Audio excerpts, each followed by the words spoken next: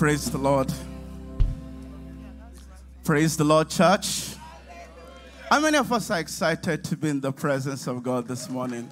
Our text this morning will be taken from the book of Revelations, chapter 3, from verse 20. Just one verse.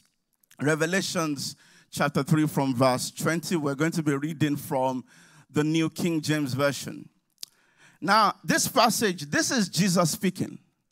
So if you're looking at this from your old Bible, you will see that the print is going to be in red, indicating that this is Jesus actually speaking. And verse 20 of Revelation 3, Jesus says, "Behold, I stand at the door and knock." Who's speaking here? Jesus. And he says, "And if anyone hears my voice and opens the door, I will come into him and dine with him, and he with me." Amen? Praise the Lord. Now, we are reminded, listen, I think if you've ever gone out for evangelism at any point, or you've shared the gospel with someone at any point, or someone has shared the gospel with you at any point, I am certain that out of 2 or 3 Bible passages they shared, this is one of them. You have heard this passage very well. It is a passage that says that Jesus is standing at the door and knocking. And it is a passage that we typically, we quote to unbelievers, we tell them, Jesus is at the door of your heart and he is knocking. And, when you think of this passage, there's this image that comes to mind. I don't know if we can bring the image up. It is, I thought we have the image. Okay, well, you've seen that image before. Yeah, that's the one. It is the image of an artistic impression of someone that looks like Jesus standing outside what looks to be a wooden door. And that image tells us a few things. Number one, this image tells us that Jesus is knocking. That he is somewhere in the vicinity. He is at the door. He is at the front yard. He is at the front porch. And he wants to come in. And he is knocking at the door. Isn't it interesting that as powerful as Jesus is, Jesus will never force himself on you. He will never just barge in. He will knock at the door. And this image also tells us that as powerful as Jesus is, it requires someone on the inside to open the door and let him in. Isn't that interesting? That he gives you that choice. So even though he wants to come in, he needs you to invite him to come in. It also says, "And if any man hears my voice." I think "if" suggests that it won't be there forever. It didn't say when you hear my voice. It says if any man hears my voice, meaning there will be a time when you want him to come in and he won't be there. Just like if I was to come to your house and knock on your door, I ring the bell, I call you, and I tell you I'm outside, and you still don't open the door, I will take it you don't want me to come in. Then I will go back to my house. Amen? The Bible says, "Seek the Lord while he may be" what? While he may be found. Seek him while he's still in the vicinity, suggesting he is not going to stand there indefinitely. Amen? Praise the Lord. And how does Jesus knock? We know how to knock. We knock with our knuckles, don't we? That passage, so that image shows him standing. But it says, he knocks, because it says, "If anyone hears my voice." The way Jesus knocks, he knocks with his voice. So contrary to that image, he is actually not knocking with his knuckles. So every time you open your Bible, he is knocking. He is knocking right now. Amen? And number 5, and I'm sure you're wondering, why you're telling us all this? We are believers, we are Christians. Well, in this passage, which we've read, which we all know very well, Revelations 3:14 tells us that Jesus wasn't talking to unbelievers. He was talking to believers. How do we know this? Verse 14, it says, "And to the angel of the church of the Laodiceans." This message wasn't to just anybody. This message was to the body of Christ. This message was to the elect. This message was to the bride of Christ. This message was for those who call themselves Christians, who have been saved from sin, this is the message for them. Which then begs the question, if they were Christians, what was Jesus doing outside?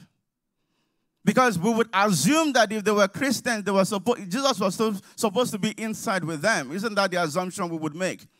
But it would appear that on this one, for this particular group of Christians, Jesus was outside. So what was he doing outside? I'm going to be quick, so please just bear with me. Now, when we think of the Laodicean church, they're known as the lukewarm church, right? You know, they were not hot, they were not cold, they were lukewarm. And, you know, Jesus said, I will spit you out of my mouth. Now, that seems to be what we know about the Laodicean church. But there's something that is also missing, which I think we don't talk about often. And it is in verse 17. Verse 17. This is the Laodicean church. It says, Jesus speaking still, he says, because you say I am rich, and I have become wealthy, and have need of nothing. So the Laodicean church, apart from the fact that they were saved and they've been saved from sin, Jesus was their savior, they were Christians, they were also a very wealthy church. When I talk about wealthy, I'm talking about in terms of dollars, in terms of currency. They were very comfortable. In fact, this is the kind of Christians many of us really want to be. Because can you imagine how financially secure you have to be to feel the need that I don't need anything. I don't even need Jesus. But let's look at what Jesus said in verse 18 about the church in Laodicea.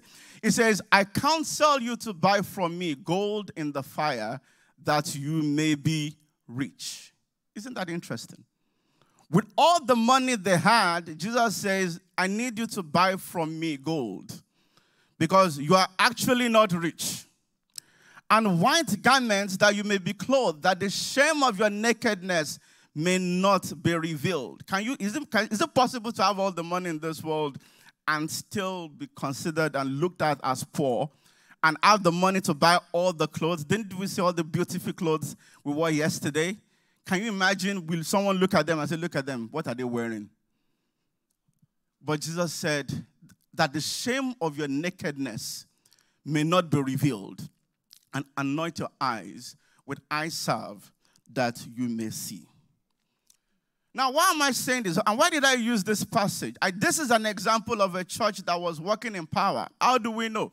They were a wealthy church. The book of Deuteronomy tells us that he has given us the power to do what? To make wealth. So when we see a rich church, when we see a wealthy church, we know that certainly, at least, they were walking in the power of God. They were Christians. They were saved. And I believe if something happened to them and they died, they would actually go to heaven. But there was something missing. And I think what God was saying to the church in Laodicea was this: beyond the power, beyond the wealth, beyond the power, there is something greater which I want to reveal to you, and that is my glory.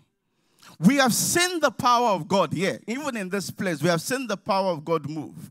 We have seen, just not too long ago, we shared the testimony of someone in this church who it felt like a split second, God rolled away a reproach. Just like that. So we've seen this power move. But God is saying, beyond this power, I want to take you to a new dimension where I can show forth my glory. So how do we define glory? Actually, just as I say, before we define it, the one mistake we tend to make is we confuse the power and the glory. But actually, there's a difference. This passage, the one that says, for thine is the power, that is the kingdom, the power, and the glory. Amen. I just thought to make note of that. But let's just open our Bibles to the book of Matthew, chapter 17, from verse 1 to 8. Now, this is an example of Jesus showing his glory while he was here on earth.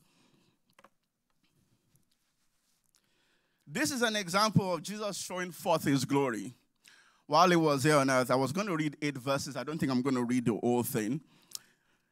And it says, now after 6 days, Jesus took Peter, James, and John, his brother, led them up on a high mountain by themselves. Verse 2, and he was transfigured before them. He was transfigured before them. I want us to understand what really took place here. Jesus, as we know, was born of Mary. He's the Son of God. He is God in flesh. But for a few, I don't know how long it took, he showed 3 of his disciples himself, his true self. He showed them, this is the glory that I left behind. And I'm showing them to you. Verse 2. And it says, and his face did shine as the sun, and his raiment was white as the light. Verse 3. And it says, and behold, there appeared unto them Moses and Elijah talking with him. Now, at this point, Moses and Elijah had died.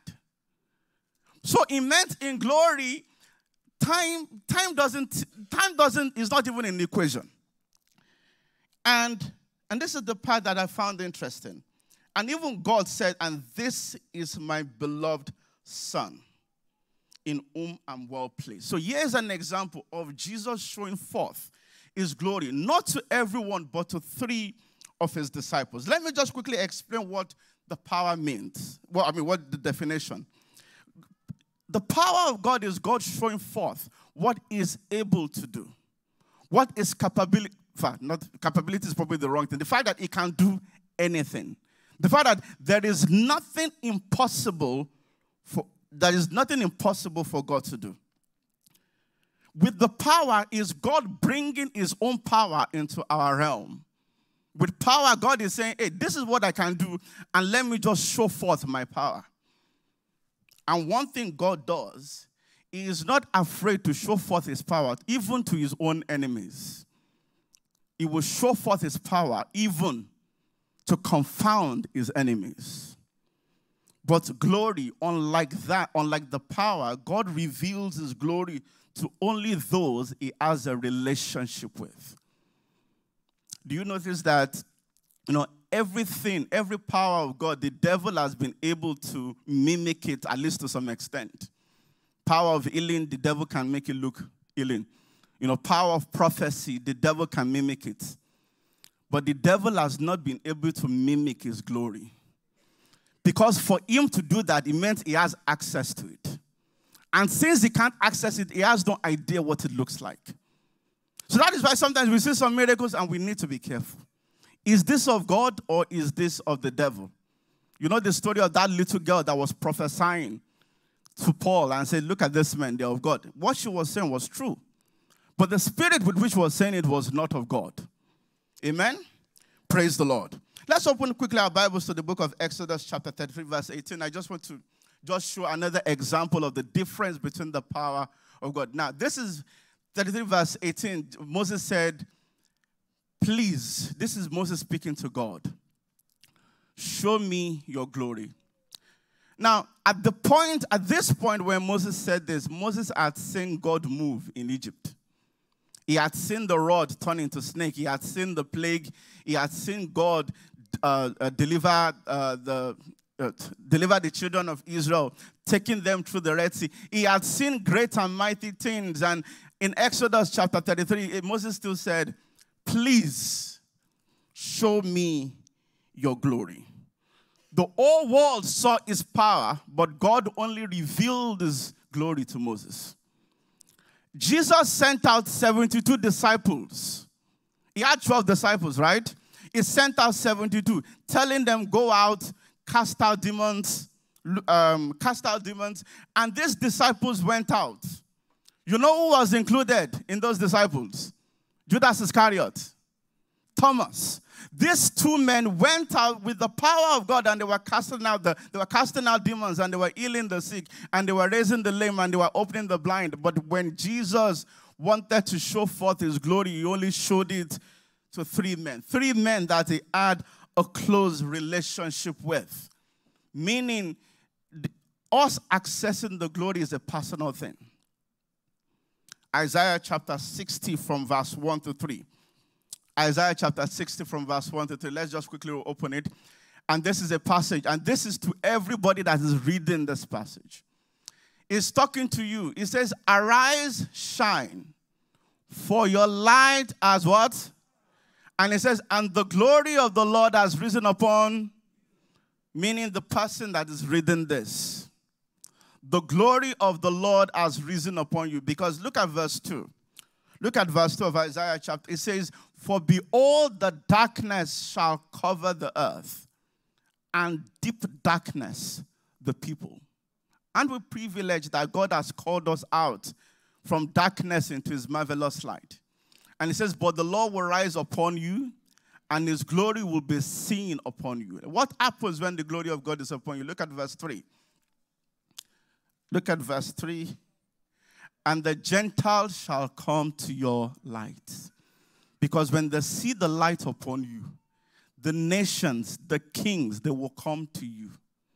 So Jesus is saying to us, the church, I want to show forth my glory. I want to share my glory. I want to shine my glory upon you. And the Gentiles will leave their places and they will come to you. The only agent of his glory from the passage we read is you. No one else. It is to whoever believes that passage we just read. It is you. You as his child, you are supposed to be an instrument of his glory. I told us earlier about the disciples that Jesus sent out. They saw the power of God. They carried the power of God. Only 3. And what was special about those 3? I don't know if you've ever paid attention. What was it about those 3 that Jesus kept calling upon them? They were the 3 that were with him in Gethsemane. John, the Bible describes him as the beloved of Jesus. It was called John the Beloved, meaning Jesus really loved him. And James was John's brother. So why Peter? Well, look at what Peter said in Luke 18, verse 28. This, I think, also explains why there was something about Peter Jesus loved.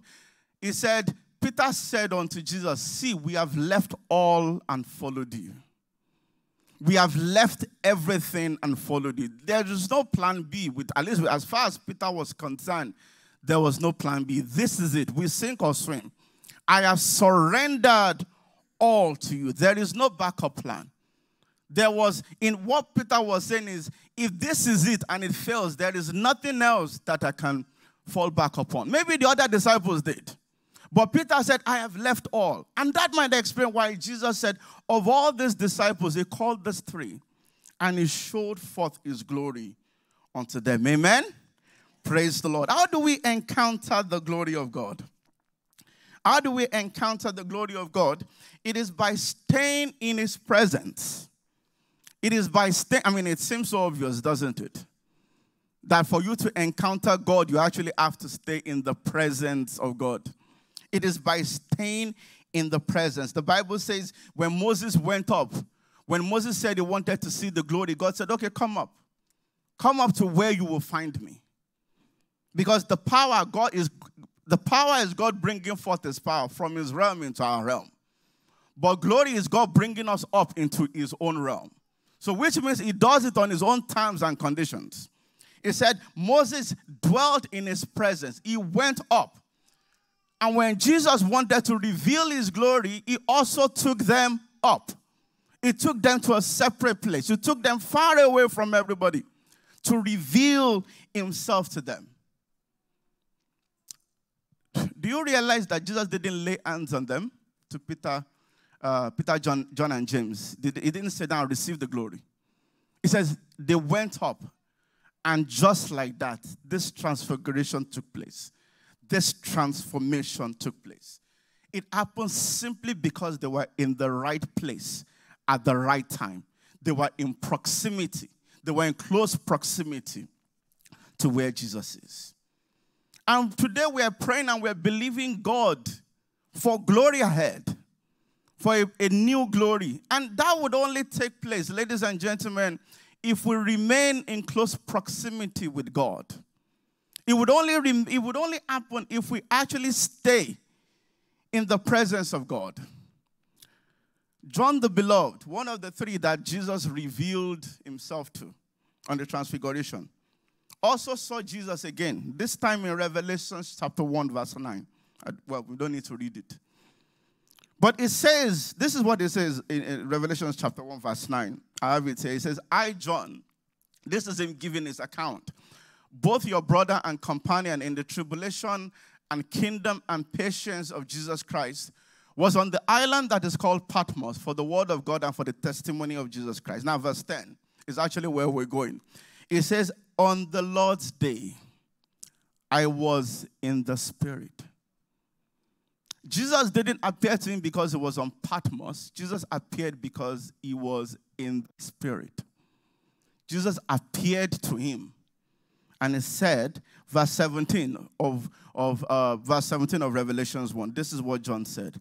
And when I saw him, who is him? He saw Jesus. He saw the glorified Jesus. Not the Jesus that he knew, because remember, it was one of his disciples. He saw a different Jesus. He said, but when I saw him, I fell at his feet as dead. But he laid his right hand on me and saying to me, do not be afraid, for I am the first and the last. So we have the examples of Moses, 3 disciples, including John the Beloved, that actually encountered the glory of God. Just a few that encountered glory, majority encountered and saw the power. But it was only a handful that encountered the glory. And it only happened because of their closeness and their proximity to God. Amen? How do we encounter? Secondly, is by letting God in.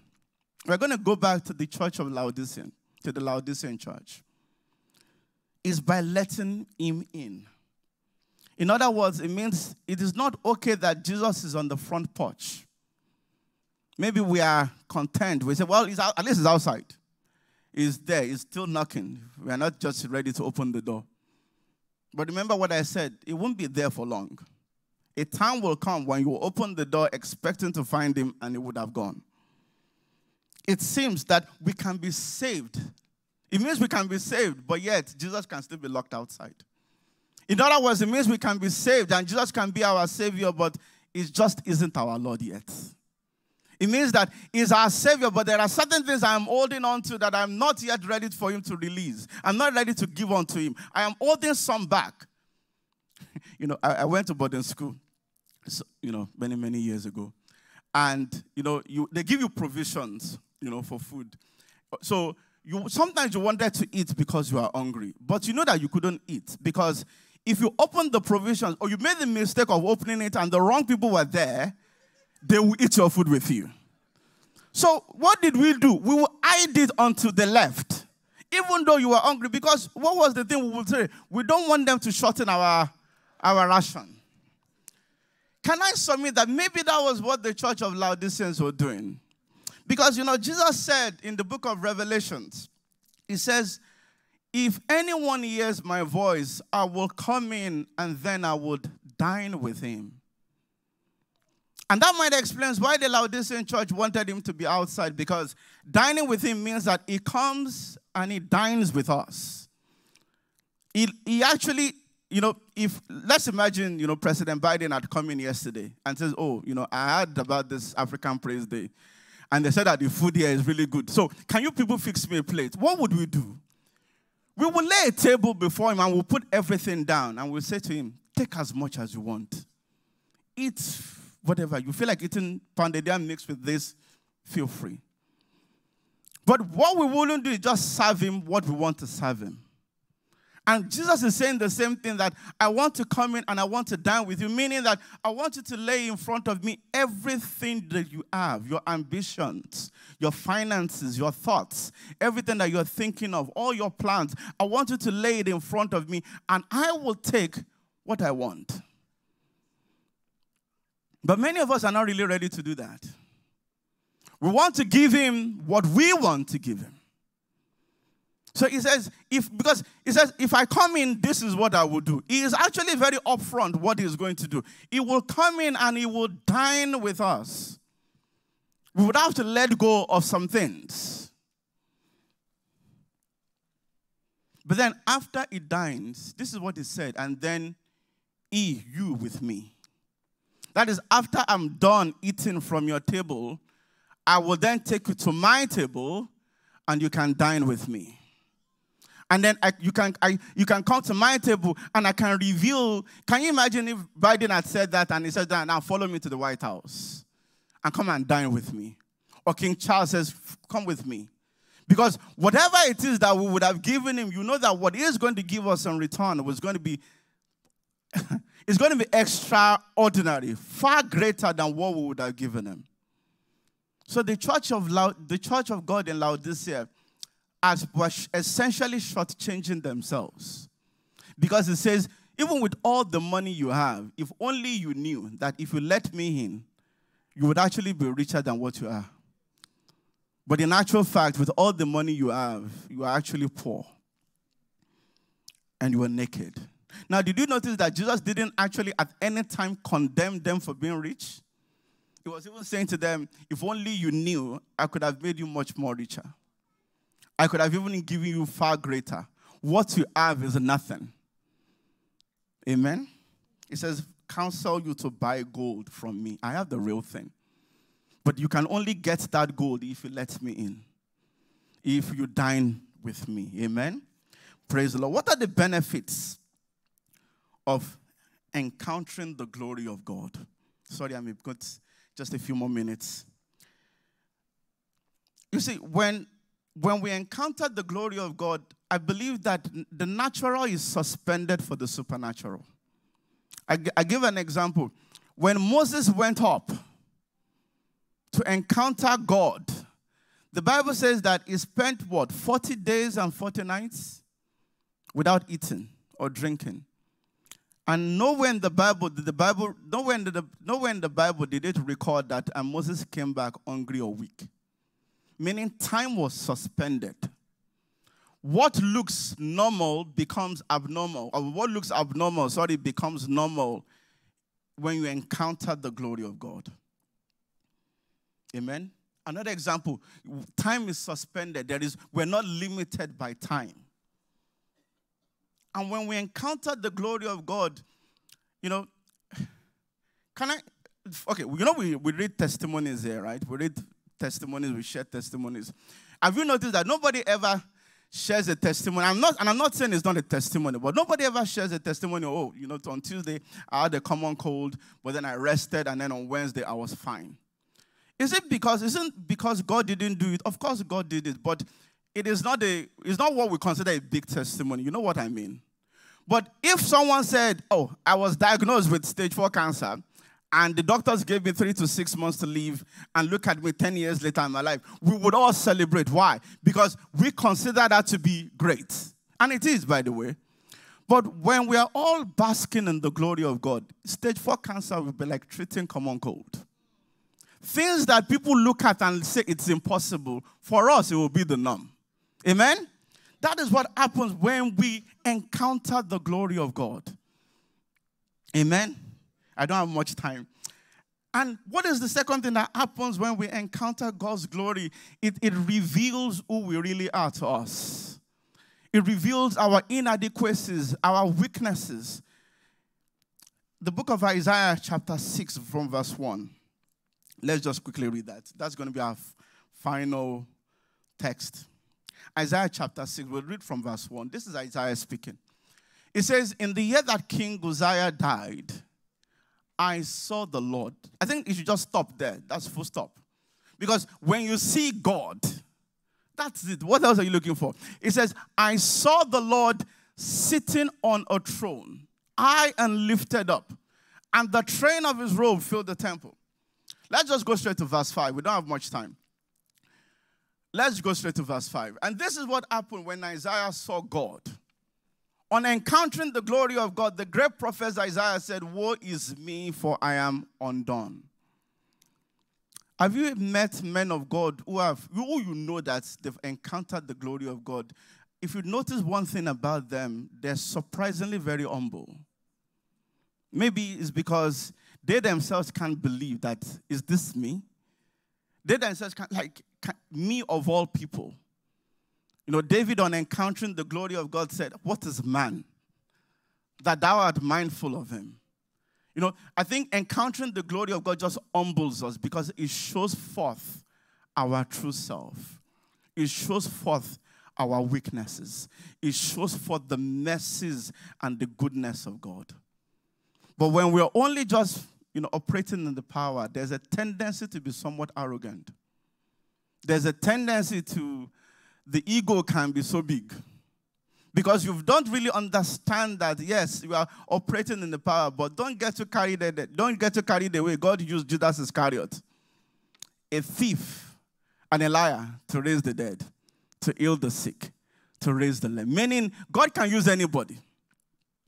But when those that have encountered the glory of God, it's almost as if there is something that happens to them. Look at all of them. Just think of one or two of them. What is it about them? What do they have in common? They have this strange sense of humility. Like, it's almost like, I can't believe this is happening. I think it's because those that have encountered the glory of God, when they see the vastness of God, when they see how good and how great He is, they begin to realize that, who am I that you're mindful of me? That song that we sang earlier, it says, who am I that you're mindful of me? But when we are just operating in His power, there's a tendency to think, I am all that. And the glory ahead, like I said, would only come for us. We would only encounter it if, when we have a close relationship, when we've opened the door as He's knocking to let Him in, when we've allowed Him to dine with us, when we've laid everything all in front of Him, and then it is after then that He takes us up into His own chambers, into His own banqueting hall for us to dine with Him. Amen? Can we close our eyes this morning? Like I said, the glory ahead would only, you can be saved. So there's no point, doing altar call. This message was to Christians. No, this was not for unbelievers. It was to believers. They were saved. And if the rapture had sounded, they probably would have gone to heaven. But God is saying to us, beyond the power, greater than that power, there is still a level, there is still a dimension that you have yet to see. There is still a level and there's a dimension that I want to take you into. But that will require you to surrender everything. I need to be the Lord of your life. I need to have access, all access to every area.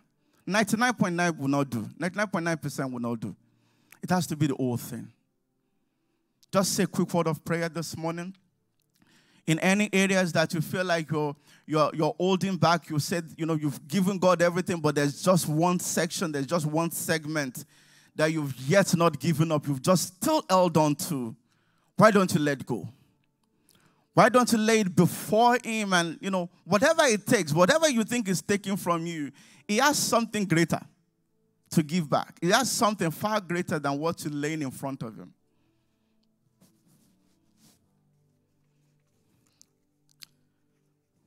For in Jesus' mighty name we've prayed.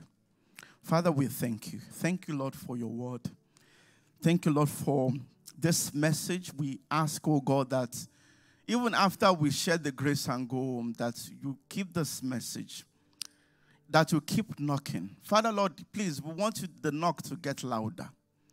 Lord, make sure, Lord, ensure that we open the door. We want to open the door for you. We want to let you in. We want to give you all access. Father, we say thank you. We commit the rest of the year unto you, the second half of 2024. We prophesy into July, August, September, October, November, December of 2024 that you will go ahead of us. You will make every crooked path straight in the mighty name of Jesus. Lord, this time when we meet, December 31st, 6 months from now, we have cause to give you all the glory. For in Jesus' mighty name we've prayed. Amen. Praise the Lord.